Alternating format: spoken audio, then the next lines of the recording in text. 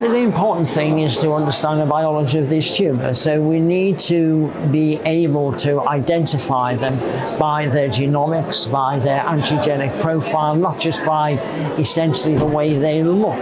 Because in terms of their morphology, they're really variations on a general theme, so that we see a spectrum of features underneath the microscope, and that particular group currently sits between carcinoid tumours of the lung, which are generally very indolent tumours, highly organised, and highly aggressive small cell lung cancer, which is almost by definition a primitive tumour with little differentiation. But that, between those two more easily defined entities, is a very broad range.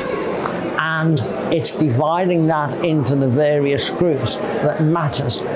And we can't do that unless we develop tools to separate them.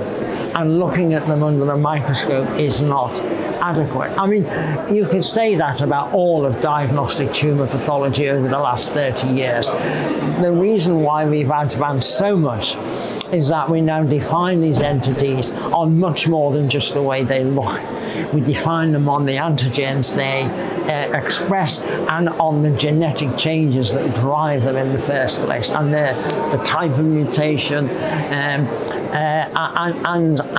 it's only that very forensic analysis which allows us to separate them out.